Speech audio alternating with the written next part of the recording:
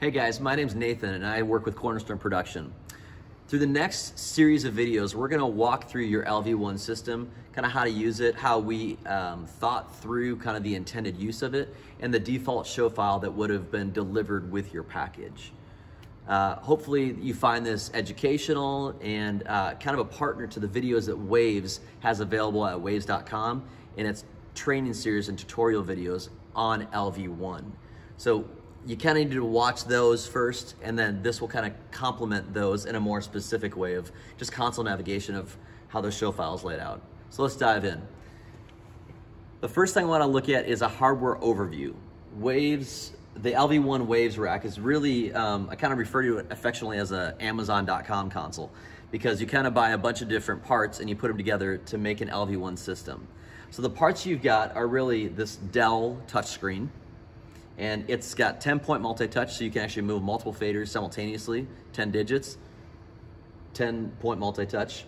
You've got a fit controller, which is a fader bank, and this is just really through a Mackie UI protocol that's working with the system, and this was developed with Waves and the brand MIDI Plus, and they've kind of collaborated this, so when you plug in, it just works, which is a good situation if you're in the field.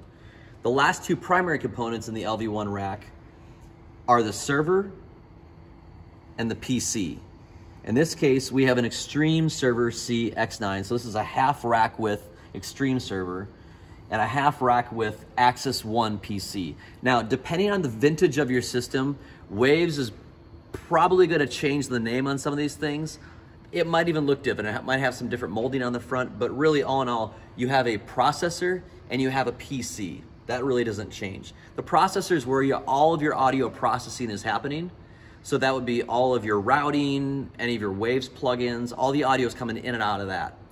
The PC is really nothing more than that. We could use an off-the-shelf Mac Mini and boot camp it into Windows. We could use a Dell Inspiron PC. We could use really any of those things. The Waves Axis One PC is really just tailored to exactly what LV1 needs to do. They've stripped out all the extra drivers and put the right peripheral on the back. So it works really, really nicely with LV1, and it's supported by Waves. So if you have an issue in the field, they're gonna support that really well. On the back of your rack, you've got some connections, probably a power connection, maybe some ins and outs and XLR, because you also might have another component in here that isn't shown in this particular system, but it's something called a StageGrid 1000. It's made by DS Pro. And that's really some local analog I/O, some ins and outs. So your talkback mic probably plugs in there. If you have walk-in music or your Pro Presenter PC, it might plug in there. And then you might have some outputs out to your video rack that come off the back of that. But those are really the main components from a hardware perspective here in the LV1 system. We'll get into the operation more in the coming videos.